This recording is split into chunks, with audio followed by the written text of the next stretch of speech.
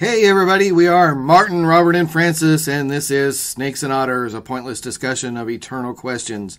Get ready, we're about to live in your head, rent-free. Hey, welcome back everybody. This is Snakes and Otters, episode 13. Super excited to have you with us. I just poured myself a fresh glass of Woodford Reserve. And you are? I am Martin. I'm Francis. And I'm Robert. All right, thank you, brother. So, guys, sibling, you're quite welcome. Strength and honor. Strength and honor, that's right. The Judean People's Front salute we give here visually. You can't see it, but that's what we're doing. People's Front of Judea. Oh, that's right, the People's Front of Judea. That's right. Make sure we get that right. So, guys, I've been reading Agincourt, or however you pronounce it, by Juliet Barker. And it's a recent book, right? Fairly recent, yes.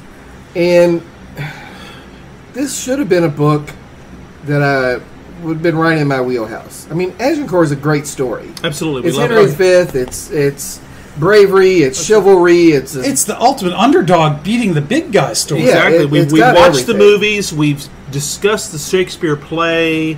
It's a wonderful moment. Yeah, we're a little Anglo-centric. That's okay. That's okay. Given the color of our skin, that's pretty standard. That's yeah. right. Well, we could be French. We're not French, but we could be French. Well, we're not cheese-eating surrender monkeys. That's so exactly right. That from there. I was kind of hoping that I would tee that up. That's right. Well, we're also not pasty-faced tea drinkers, so, you know. That's right. Anyway. I'm not quite finished with it, but I have to say I'm disappointed in the book. And that's rare for me with a history book. Amen. You've spoken to us about this, and I'm stunned. Yeah, dry academic history books, I still usually even enjoy them. Yeah. Of course, obviously with the more narrative history books, love those. This one, I just don't... She just goes down too many rabbit holes. She spends 5 pages discussing... calculating dates in medieval calendars. It's like, look, I don't care if Henry left Harfleur on the 6th, 8th, 9th, 10th, or 11th. Just pick one and keep the story going. And what's bugging me here is this book has terrific reviews. There's a Bernard Cornwell blurb on the cover about how wonderful it is. Yeah, that's right. And we are big fans of Bernard Cornwell. Very, very much so. I've read all of his Sharpe's books. And just about anything the guy writes. I think several of us have read the Saxon books. I've read some of the Saxon books. That's right. They're good. I have not finished them all because it's kind of like fine wine or fine bourbon. You don't want to drink it all at one time. You want to work your way through them. Anything Bernard Cornwell will do is worth some time. So his imprimatur, if it were, is big for us. Would this be a bad time to point out that I have not read a single word the man has written? That's correct. That's right. And we know that. That's correct. It's not because I don't want to. It's just never gotten around to it. Well, you've seen the Sharpe series with Sean Bean. That's correct. That's pretty much a serious adaptation of his books. As a general, if you watch the whole series... No, I've just seen a bit. You've seen a bit of it. Yeah, a bit. Sorry. A bit. But it's pretty close on that. And he's just damn good. He masters what you'll find as the battle scene in most of his books. He's very good with that. And so his as I said, imprimatur means a lot. Yeah, means a lot here. So, and also, in fairness, he's also worked on English history very, very well. He's not done this. He's done around this time period. He's done, I think it was 1452. He's done a book on the Battle of Crécy, which is very, very good. Extremely good. It's a little earlier than this. He's not done this. He did do Agincourt. He did Agincourt. Yeah. If you read the English or the American version, it's spelled differently. I've not read it yet. It's on my shelf, though. So he's tackled this battle directly, and his is a narrative story, as it always is. Now, of course, he creates his own characters that he puts in the moment. It's kind of like, thank you, the movie Titanic. It's done that ever since then. It wasn't the first, but Jeff Sharrock and his father. That's correct. That's their approach. That's right. You create, with Buster Kilrain. Right. You create your own fictional character that's everywhere in a given moment. It's sees everything. Voice. It's the author's voice, the people's voice, the reader's voice. he does a damn good job. And so for him to say this is good carries weight, and yet dare you say it sucks? I don't know about sucks, but it's just so broken up. Is it the rabbit holes that disturb you the most, or is it when she's away from the rabbit holes, is it okay? That's a good question. I think it's the rabbit holes, but even when she climbs out, it seems like she has a hard time picking up momentum because she's right back in another one. It's the excessiveness of rabbit holes. So that's my question for you guys, because again, all three of us read tons and tons and tons of history. What makes for a good history book?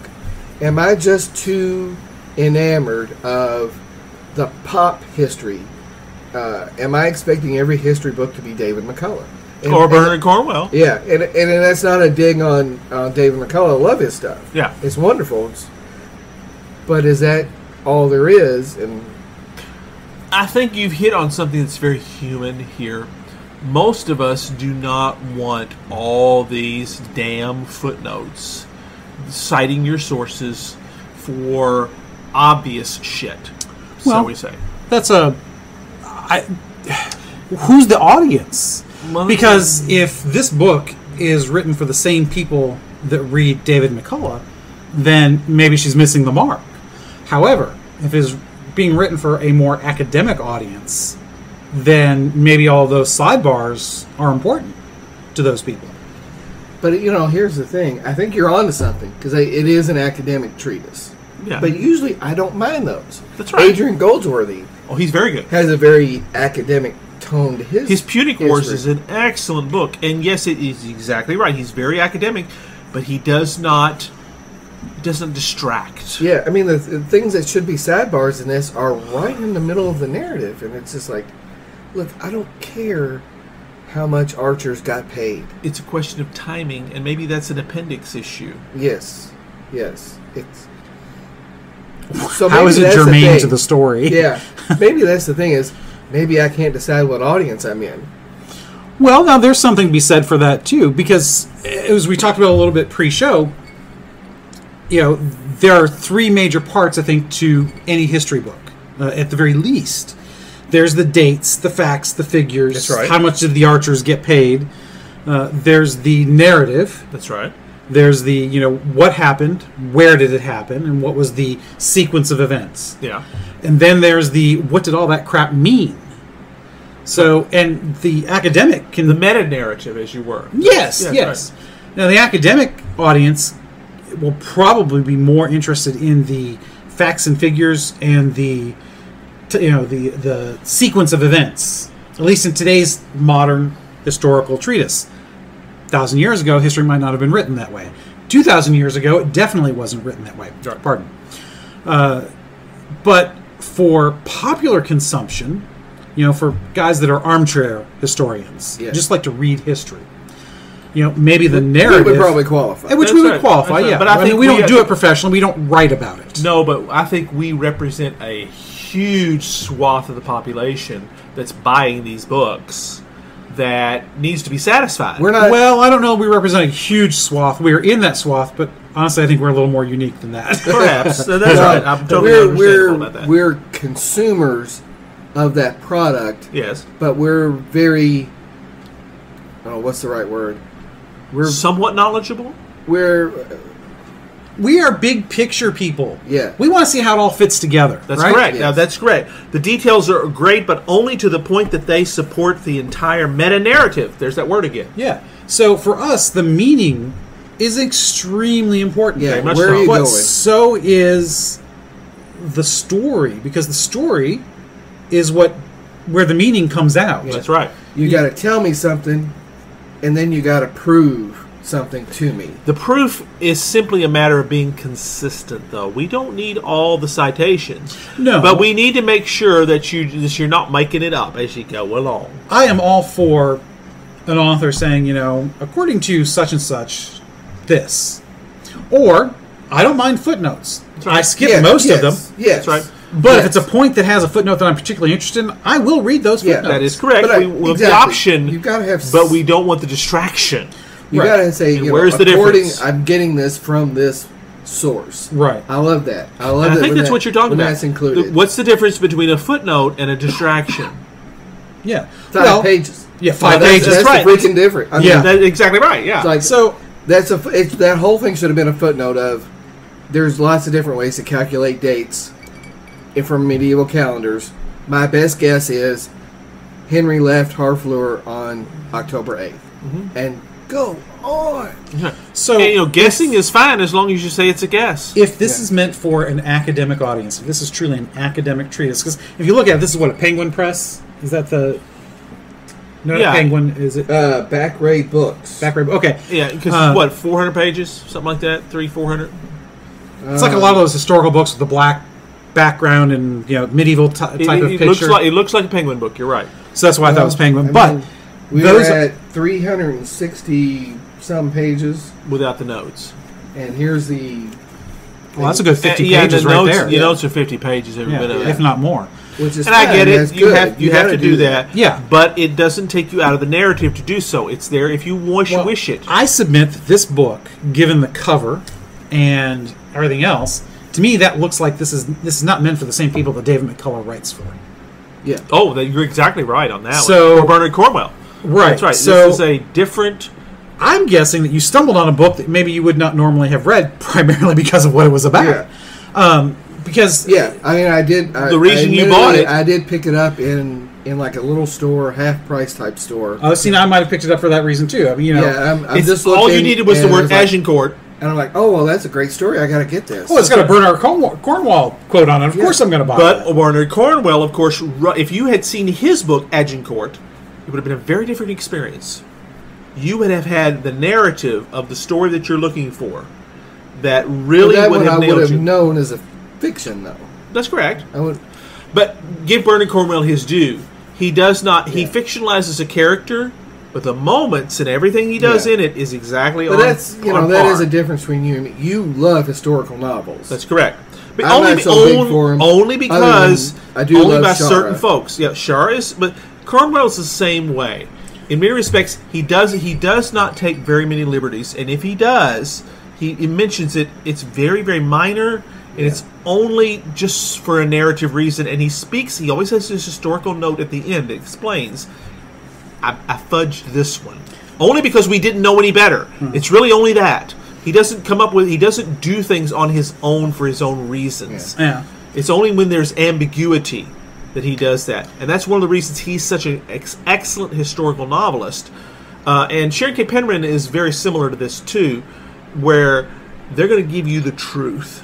They're just going to put it in a narrative format. Shara's is a very good example, too. Shara is great in that. He's just like that. He tells the history. They don't muck with it. But he's going to have his characters. And in a way, that makes part of what makes his books good history, too, because he doesn't make up stuff for a whole lot. Because obviously, he does a lot of dialogue and what have you. Yeah, I mean, a lot of dialogue has to be put in character. Well, that's real right, historical figures. That's right. But but it's all consistent with the truths as we know them. And right, and sometimes it's going to be direct quotes because we have letters and what have you, depending on the era. Exactly, and it's like the Titanic thing where you create two characters that are everywhere, and then you have them to see the entire scope. Yeah, the only thing I would say about that is that, well, two things. One, you've dropped a love story into the middle of the story about the Titanic. Right, totally different. That's which correct. is not the same thing. And two, why the hell didn't she let him on that door? There was enough room for both of them. Amen to that. That's sorry, correct. Sorry, I pounded the table. You pounded the table. Sorry. How about a different example of a film that drops fictionalized characters into real events? Give me it. Midway. Oh yeah, Excellent. Yeah, because 20 years earlier. there's a new Midway coming. And I tell you what, that looks good. It looks good. The previews? That's correct. Yeah, we're recording this in the middle of 2019. It's due in November of 2019. Yeah, but it's sacrilege. It was a Chuck I knew movie. you were going to say that. I knew you were going to go there. It's a Chuck Heston movie. You can't screw with it. Let's watch it first and see. I gotta say, it looks like the good. best presentation of the Battle of Pearl Harbor you'll ever see, because it actually starts with that. That's correct, and that's one of the things in Midway, the movie, and we're going off on a tangent here, Midway, the movie, didn't really do. It presumes that you had know all that. Torah for that. Whether it came correct. later or earlier, I don't remember. You're right. It was around the same As time. an aside for the listener, the film Midway, 1976. 76, that's right. Oh, was it that late? Yeah, Yeah. it was Wow, I was actually thinking later. it was Chuck earlier. Heston, and it picks up about the Battle of Coral Sea, That's somewhere in correct. there. Yeah, And Pearl Harbor is done. Yeah, and and it tells the happens off story, screen. the important story of the Battle of Midway, through Chuck Heston's character, who is fictionalized, as is his son. That's but right. a lot of the rest of the But characters everybody else is real. down to Just the about. aviators and everything. That's right. Everything else is exactly right. So they were one of the. They probably weren't the first, but they were damn well close to it. Yeah. This is not a new concept, No, but if you we've look at- known it only through specific moments, like Midway or Titanic, or certain moments that came into our understanding of narrativeness, film-wise. Yeah. They realized, oh, yeah, this character doesn't exist. But they're Yeah, letting right. they're It's letting the- us it's be the voice our of the it's the audience. voice of the audience, and that works. Yeah. It works In very Midway, well. it works because Chuck's character, as an officer, Has a reason to be everywhere. has a reason to be everywhere. He's important to the staff with Nimitz, Right. so he's in on all the planning, and he's a flyer, so he gets to go out. And his son is dating a Japanese girl that went from California to Hawaii. Which gave him a reason for a human interest story instead of just a let's regurgitate the battle. It's not a documentary. Okay, so is that the way to tell history then? It's There the is- historical novel, the historical... I like that.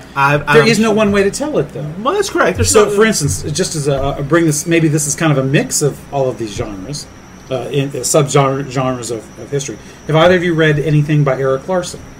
Not the comic book artist, but the author. the other, no, I have not. No, I don't think so, but I've heard some of these... Okay. Some of the names of his titles. So, right? Devil in the White City is one. That's the first one I read.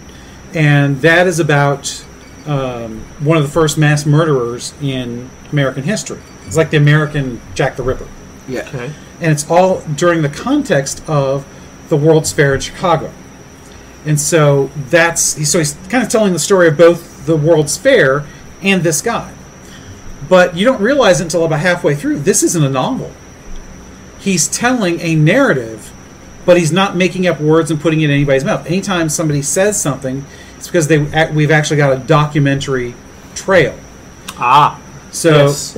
Man for All Seasons is exactly the same way. The movie and the play and the book, it's all about most of the words that go into Moore's mouth and those that he has conversations with are his.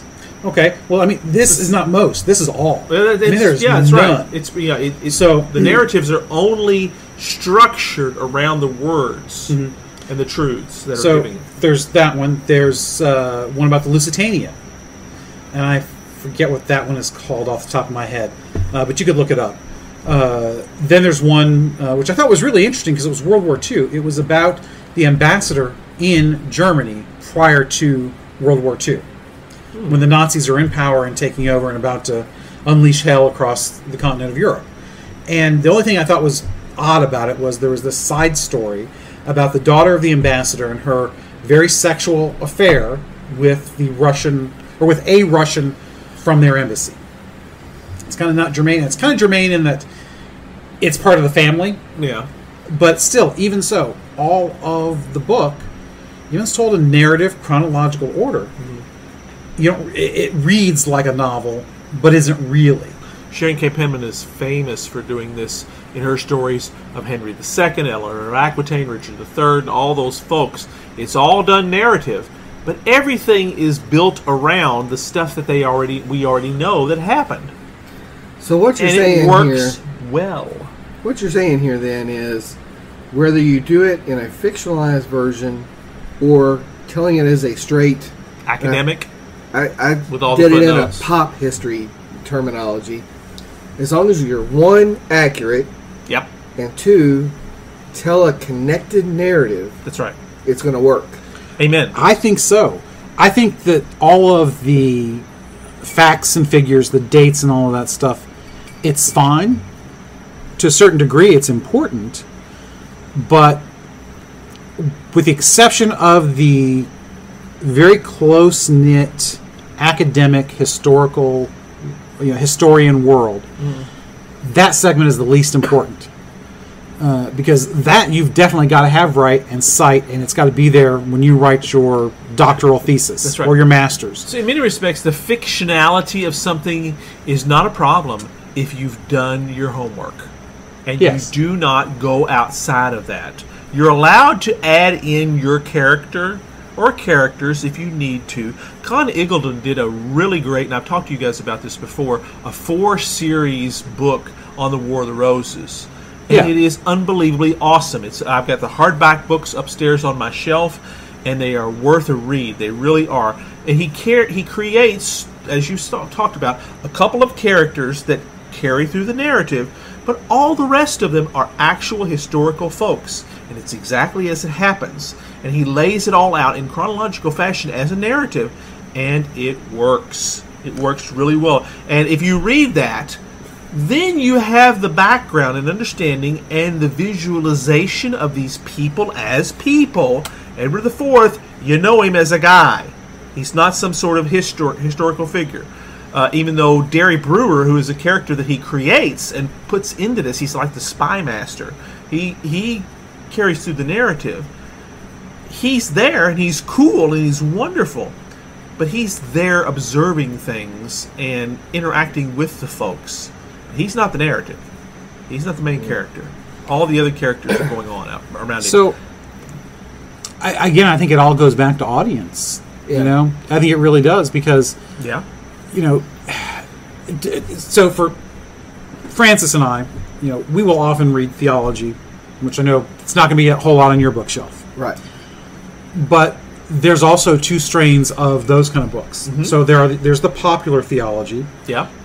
Dr. Scott Hahn, for instance. Yeah, he's very good at that. Does that move more into like a self-help kind of No, direction? no. Oh, good. No, it's more of conversion. No, you're thinking more of Rick Warren and his what's the purpose-driven life, Okay. that sort of thing. This is true theology, and it's, you know, he discusses theological topics. He's a theologian by trade, but he's also speaks about the concept of conversion and belief and all those things that go with it. So there's a popular aspect, and then there's an intellectual, scholastic Well, he's got aspect. two sets of things that he writes, though. That's right. Yeah. So he has his books that are meant for the popular, and by popular I mean the population at large, not those that are popular.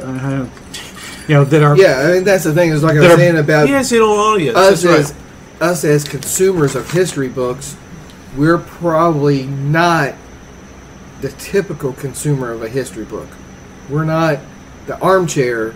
We're a little more serious than that. That's right. But at the same time, we still like that stuff. I would So think he's that in the we same- probably have a tendency to. We would love to read the narrative first, because some of these things are enormously complex. You read the War of the Roses. It is. You know how many players you got going on here? Over how much time do you have? It's very You've got it's to a lot really of get that people. down first. So reading a narrative, fictionalized version is a great way to get your arms around it, and then from there, and I think that's what the book that you're talking about here is. If you understand Shakespeare's Henry V, if you read a little bit about a narrative, say Bernard Cornwell, because he did Agincourt, then you go to this book here, you're prepped, you're prepared. And maybe that's what... I shouldn't have to read 2 other books to enjoy this You book. shouldn't though. have to. You shouldn't have to. However, if it's meant for an academic audience, they already know that stuff. That's right. So that's where I was going to go with the other half of somebody like a Scott Hahn. Yes, go ahead. Is that so? He's got the books that he writes for popular consumption, but he also writes books meant for the scholarly field. That's right. They're much thicker, and you can actually read his doctoral thesis. I downloaded it years ago. I started reading. It's like, wow, this is a lot more dense than his usual stuff. All right. He doesn't have puns in the name of his title, the title of his chapters, like he does in the more popularly oriented books. So he's got 2 different, and the fact that he can straddle both worlds is a testament to the man's intellect. Well, there's Yeah. a question, because as a general rule, you get one or you get the other. Or you get the other. But you rarely get both. Yeah, the same thing with somebody like Adrian Goldsworthy versus Tom Holland. Oh, absolutely. That's a very good dichotomy here. Love Because Goldsworthy. he acts and he writes. that's right. Sorry. Not Spooderman. Yeah, that's Tom right. Holland. For those of you that don't know, I'm not talking about the teenage actor that plays Spider-Man. Actually, he's like 20-something. That's right, but he he looks very young. looks young. and he plays it well. Don't get But me he was wrong. probably a teenager when he started, I bet, because Well, now I he's been think he's in older 5 MCU movies now. He's well. That's correct. And yeah, as we record this, Spider-Man: Far From Home has really a month. yeah, it's that's been been released out. about 20 That's days, right. 25 So, days. and he's kind of come. This is his what, 4th or 5th? He said Yeah. 5th. He says it's his fifth one. Civil War. Civil War, War. 2 of his own, and 2 Avengers movies. That's right. Exactly Yeah. right. So this would be 6th then. Oh no, it's 2 of his own. Yeah, sorry. Yeah, Yeah. that's right. 2 of his own. Yeah, and he counted all that. So I'm talking about the English author Tom Holland. I love his stuff. He's got a new one coming out this fall. He plays cricket and tweets frequently about cricket. Yeah, let's talk to the stuff we're interested in. But But he's done Rubicon, and Yes. he's done Roman history, which we will eventually get to. Yeah, and it's Islamic very, very history. well. That's right. Yeah, and then Christian history. One of his books, The Forge of Christendom, is the year 1000, and Yeah, everybody you're thinks far the more the world's expert going to on end. his work than we Yeah, are. I love him. But I've read Adrian Goldsworthy, and he is excellent. His Punic Yeah. Wars is still. It's dense, though. You've got to have some And idea. that one, as you talked about, that one is more of a doctoral thesis. It is correct. That was like his first publication. But it's not inaccessible. Yeah. Because I'm not. he gets more accessible as he goes on. His Anthony and Cleopatra is very good. That's right. I love them both. I'm a little bit more of Holland Right. because he is a touch more of a storyteller, a touch more That's right. of a narrative person than Goldsworthy. See, and that I think is the key. No matter I think even, that's exactly right. We've kind no of matter what we say about who the audience is, what style of writing, which of those 3 subgenres are you focusing on? Ultimately, I think your book of history is going to fail if you ignore the fact. Granted, this only works in English, but that it is his story. That's right. Granted, it doesn't work any other language except ours. Right. I mean, the thing that I always do about history is I've thought about why I'm so engaged in it a lot. And I'm a nerd. We all are. And I don't understand Testify, people. brother. Testify. Okay? I don't understand people, but reading history gives me a chance to understand people. A good history book yes. or a good biography isn't so much about the events, it's about the decisions people make. And the motivations that Yes. brought them there. Motivation Why do they is make huge. these decisions? We look back on it as like, well, yeah, of course it's stupid to start a war over shooting Franz Ferdinand. But you have to understand, look at where the they people, were, who they were, and why they were. That's a very why good way are of they phrasing making it. these decisions, and that helps me understand There are certain my world around blind me. spots that we have as human beings at different times and places. And in many respects, we're prisoners of our own understanding and our lack thereof. Yeah. And that's one of the reasons that shooting Franz Ferdinand is a great one. Well, he didn't think so, but Well, yes. he didn't think so. But the understanding, this was almost inevitable. Yeah. Because Well- we should be able to figure this out. And see, that's the thing about, why that's, what you talk about, 2 of those 3 things, those subgenres, that's what's important to us. The story, what happened, but then the why. The why. Because that's, to us, why. that's what really makes it And interesting. Because yes, we are all us about as snakes and what otters. It's a very Why? unsatisfying history book if you don't show me something about their time that led to these decisions That's that right. they made. Where's the human motivation? Yeah. Yeah, 'cause Ultimately, it's about the and human I'll experience. admit that between rabbit holes, Barker is doing that some here in Agincourt. So it's not a complete disaster book. Right. She does delve into who Henry V was and talks about his piousness, Yeah. because he does become a very pious person. He's considered to be one of the greatest of English kings. Yeah, and he And it's not does just because of the become- victory. She It's talks a part of lot it. about chivalry, which is very important. It's very much a part of their motivations. And all of their actions are based off chivalry. If she'd have stuck to that, this would be a good book.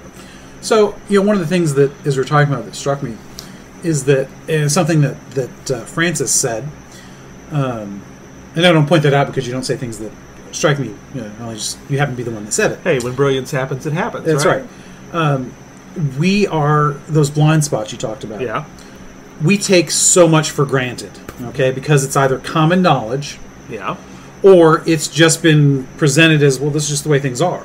Yeah. And you don't give it another thought, right. whether it's common knowledge or not. So Right. it's kind of like you accept certain premises by default. Yeah, And we- that are often rooted in time and social construction. Yes, often they are wrong. And That's they're very absolutely wrong so Yes. often. And that's kind of where we're Yes. going with this. Yes, and that's why when we talk about World War One, and I talked about my 3 books, it's because some are military history, but some are social history. That's right. And that's where we find that where we are today as people, as human beings, we look back and say, you guys were absolutely stupid to not see this. And yet But- they are prisoners of their time and their authentic understanding of time. Is it that they were just that ignorant? Not stupid, but ignorant. Well, let me give you a counterpoint. In 100 years, somebody's going to look back at us and say, how could you have been so stupid to build and use atomic weapons? If we haven't already blown up the entire world anyways. Yeah. assuming that we survive. Yes, right. Yeah. I mean, now, it may be that we are still in that mutually assured destruction kind of world, but still, you know, I mean, even now, people kind of ask that question, but... Right, and it's a very important part of 20th century scholarship. Yeah. That's right, Of yeah. looking at Truman and trying to figure out, why did he make that decision? That's right. What was he being told? Well, we ourselves, at the age that we are products of the Cold War. We grew up with the Yes. understanding of the bomb, and with the day after still scares the absolute dog shit out of me. Seeing that movie, and I've even talked about that on many occasions. That it's bad stuff, but that's the era that we grew up in, and that we lived in, and in some cases created the world around us. Yeah. Around. How much of that is what we're talking about here in all of these cases? History is only as good as where we are at the moment it's written. No, there's some truth to that. It's not always the case that the closer it's written to the event itself. Oh, is not at better. all. That's right. But also, there's also a corollary to that. Just because you're farther away doesn't mean it gets any better. Because That's the right. farther away you get, we still have our you own tend to sake- revise it that's through your own lens. Through our own Through lens. your own lens. The more Yes. different your culture is than the culture of the event that you're talking about, the more likely you are to interpret that event through your own lens. That's right. We're always going to focus on that. Yes. So currently we have all of these Civil War era statues, or not Civil War era, but about Civil War figures, because most of them weren't put up until the early 1900s. yes. They're being torn down because they represent an evil period in our time. To the people who put them up, it may or may not, because we don't truly know, Right. They're dead. it may or may not have been about we need to put blacks back in slavery, or it may truly have been I'm proud of my heritage. Honestly, I think it was probably a little bit of both. That's right. I think it's complex. It's a very fondness for antebellum world. Yes. Well, there's the whole lost cause myth too. We could do a 6 whole episodes on absolutely. Lost Cause. That's So right. I don't- Yeah. we don't want to So, go there. you know, it's we interpret everything through our current lens, and to a degree, yes, we should, because That's right. if something is evil, it's evil, and if it's evil now, it was evil then. That's right. There is value to putting yourself in someone else's shoes. Yes. I mean, Absolutely. these things can go too far, and it can be. Well, look, that wasn't a Confederate general. You're talking about pulling a statue down. You know, read a little actual history and know who that person actually was. But it is valuable to put yourself in someone else's shoes and think about, okay, I'm a minority and I'm walking past this statue of Nathan Bedford Forrest every day. Yeah. That has to be that dog humiliating. doesn't hunt, as we used to So, say. well, guys, terrific. Absolutely terrific. You definitely... So, a Beyond good the history sun. book then is something that tells a story and then tells you what the story means, Yes. or helps you figure out even better. Helps you figure that out better. what the story means. Yeah. That's right. Yeah. It has and, to have a why. and you cannot go down too many rabbit holes, or you lose your audience. Yeah. Losing the momentum, losing the narrative flow. Yeah. Even historians need a good editor. Yeah. Now, I don't know how many books this woman that we've been talking about wrote before this, but one of the things that I've noticed is that when you become an author and you become well-known Yes. enough, they stop editing. They stop. Oh, that's right. editing. Nobody And- edits Stephen King. That's right. And We how do talked you about know? that Because before, his yeah. books are too freaking long. That's right. Well, they may not be too long because I love Stephen King. I think his craft is phenomenal. He is one of the better true writers. He may not tell a story that I like every time, But how he puts a story together, to me, is phenomenal. That's right. He's very constructionalist. He's got it down. But does that mean every word he writes should be in that damn book? Maybe not. Maybe not. J.K. Rowling is another one. The first Harry Potter book is like, what, 250 pages or something? Yeah, it's like an inch thick. The final book is like 4 inches thick. That's right. And that's, something had to put By in that two time, movies. by that time, nobody wants to touch it, Right? Because it's become a sacred cow. Exactly. So historians need a good editor too. Historians need an editor. Yeah. And I think maybe that's the answer to the question you premised at the very beginning. And again, this may be a doctoral thing. This may be that initial book. And a good editor could adapt that accordingly. Well, that depends. I mean, some things you can't because of what they are. That's right. If it's a doctoral thesis, depending on... if you're going to publish it, somebody's paying for that. Yeah. I would like to think that they could have done it a little bit. Yeah. That's true. And a simple structural revision, as you indicated, putting some of these things into appendices and to endnotes. Maybe you do a chapter on what the society was like. Well, the Gilliam how the book dates are messed up, yes, how much people make, what's it take to be an archer. Well, the Gilliam book we talk about for War of the Roses was very good at that. They did the first 3 or 4 episodes. Yes, and your Meyer book is like that too, where there's like a background and then a chapter. That's right.